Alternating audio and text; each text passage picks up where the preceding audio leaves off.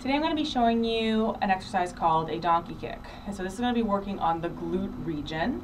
And what we're going to be doing is getting up onto all fours. You'll want to do this at home on a mat, on a very supportive surface. You wouldn't want to do this on a bed, so somewhere where you're going to have support. But this here, the adjustment table, has enough support for me, so we're going to do that here today. You're going to start on all fours. So as with any exercise, when you're on all fours, your hands are going to be shoulder width apart. They're not going to be too far apart, too close together, and your knees are going to be hip width apart.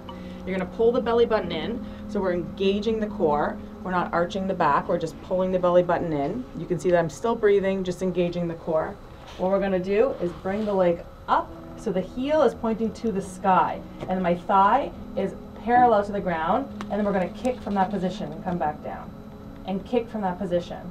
I'm not twisting the spine, I'm not kicking out to the side, I'm just kicking straight up. So if you want to come in front of me, you'll be able to see that I'm not pushing off to the side, it's just going straight up, and we're pushing that heel to the ceiling. So we're engaging the glute, and that is a donkey kick.